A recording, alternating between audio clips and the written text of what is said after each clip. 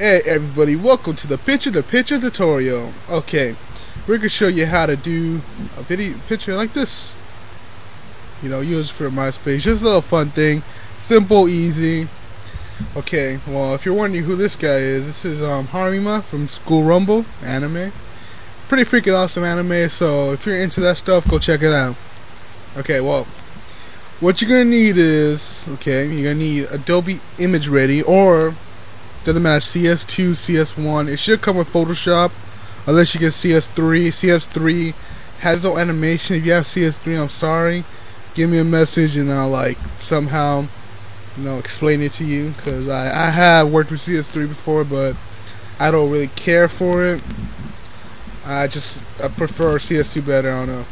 Okay, well, you're gonna need go to your pictures. You need, if you want to start, you need pictures. Put it in one folder, as I did, as you can see right here. Okay, these are the photos frame, and you're gonna want to resize them, depending, like if you're using from MySpace or something, you're gonna want to resize them. A good program for that is infarnview, a free program. Resize to a good size. As you can see, mine's like 500 by 667.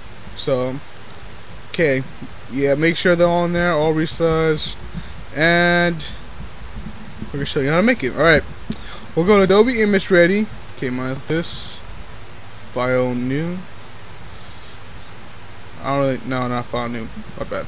Okay, you want to go File, Import, Folders as Frames. But before we do that, because I never really mess with, should really exit this out. Yes. Save. Alright. Oh shit. Excuse my French. Alright. Okay. Go to File. Import. Folders as Frames. And you want to go to the... See, mine's already set because I already practiced this because my computer messed up earlier. So, let's try it again. So, now you see you have every frame. Okay, let's play it. A little bit too fast. Alright.